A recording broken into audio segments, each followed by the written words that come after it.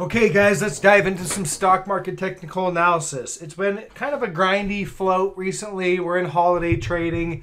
It seems like there's really just not a whole lot going on besides kind of just that float, that kind of very slow grind higher. So we'll take a look at that. Let's get right into these charts. Drop me a thumbs up, guys, if you find value. As I go along, if you're interested in joining the private member group, I give additional trade ideas, additional market insights pretty much almost every day. I'm posting into that private member group. Link in the description of this video. So check that out if you're interested in additional trade ideas. Triple Qs. All right, so here's what I'm watching today and really what I've been watching all week and for a while now on Triple Qs. If you look, we've got this is the daily chart, and you can see we basically got support, and that's it. We've got a daily uptrend. So that is intact. There's no change there. There's no sell signal on that daily uptrend.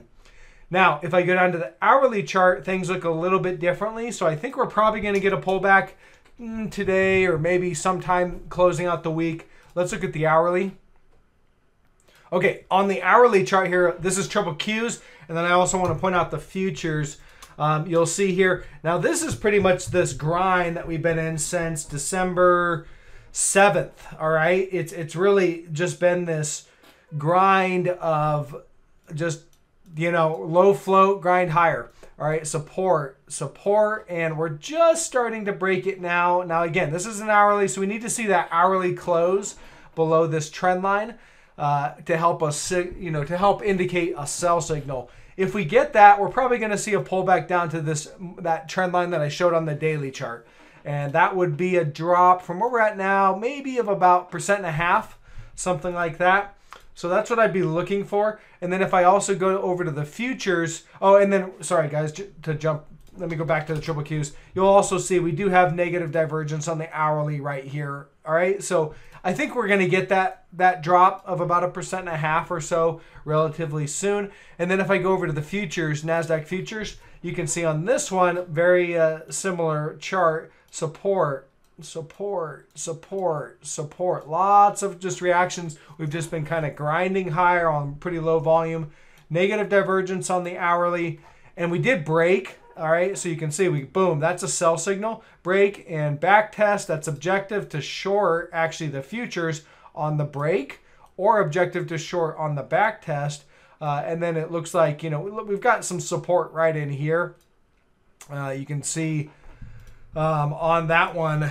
And again, this is really short-term stuff. So if you're not interested in, short-term trading or anything like that, then, just pass. But you can see here also on the hourly, there's support, several reactions right there. It's about, where do I have it marked?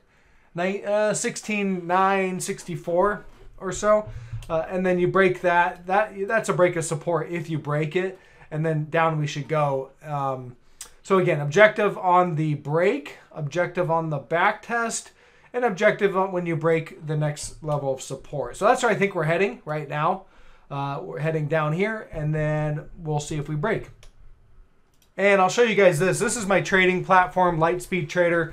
This is the 1-minute chart on Triple Qs, and you can see this is that bid, that float. So you can see I got a line marked right here, and if I roll in, you can see we're just starting to break that right there, that trend line. It's held lots of reactions along that trend line that I have marked out.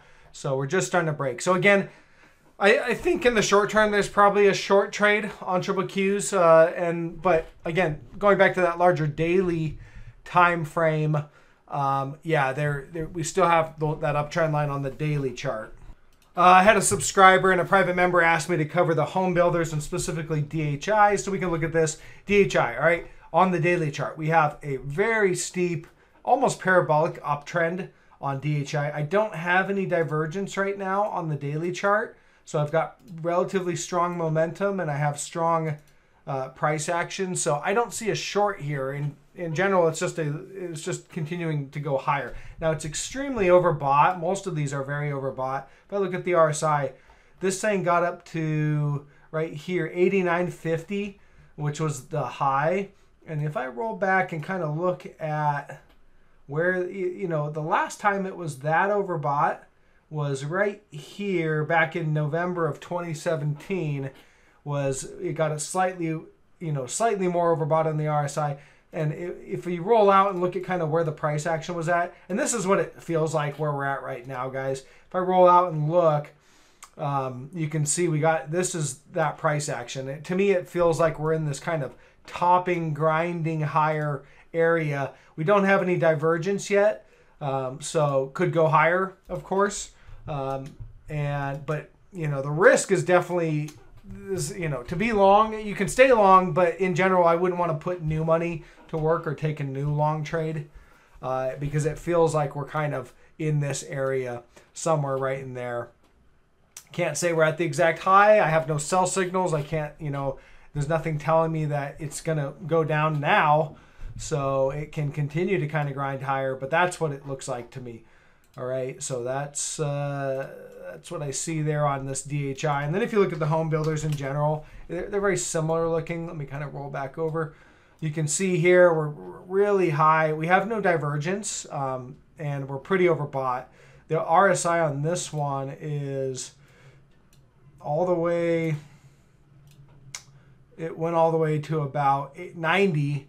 And if I roll out and look at historical, highs in the RSI, I can't find, it's basically, it looks like it's at an all-time high, very close to that, in overbought, all right?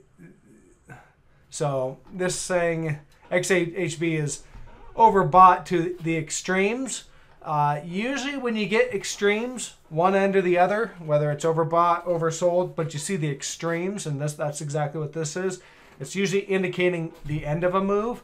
But again, no sell signals. So nothing I want to short now. I'm on the lookout for sell signals, but I don't see any indication that we're done kind of topping. So could continue higher.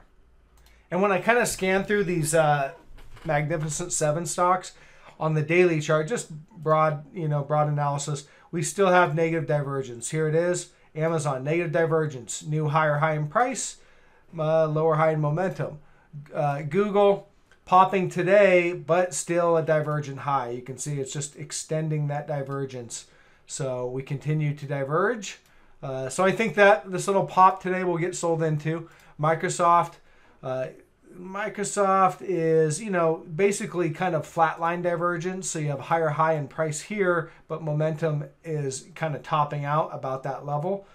So flatline divergence on that one. Meta is clearly diverging, lower highs, lower lows. That's divergent high. Apple has slightly higher highs and lower momentum. And you can see even in the short term right there, momentum is kind of dropping off while price is grinding higher. So negative divergence on that one. Nvidia, big, pretty extended negative divergence. And we are just yesterday made a new divergent high. So we're kind of popping and grinding. It looks like topping action to me, guys. Across the board in these Mag 7, everything looks like it's topping action, although there's really no sell signals. So it doesn't mean that we're done topping. All right, I think we can continue to pop. You can, the gains are very minimal right now in the triple Qs. It's just like 0.5%, 0.3% each day in and day out is what we're seeing. So we're kind of just topping is what it looks like. So in general, I'm not taking any positions. I'm just waiting for some bigger, longer term sell signals. That's from trend trading. Now on the short term, again, going back to the triple Qs, I think there's probably a potential short term trade for maybe 1%, 1.5% pullback. And yeah, there'll probably be some buyers there. So we need longer term, bigger picture sell signals to indicate the next leg down, which we do not have. And SPY analysis, you can see we're just same thing on the daily chart. We've just been in this pretty parabolic move up there. No real negative divergence that I see in the short term. If I go back and look at the larger picture, yeah, there is some negative divergence there. But it's not that clean of divergence.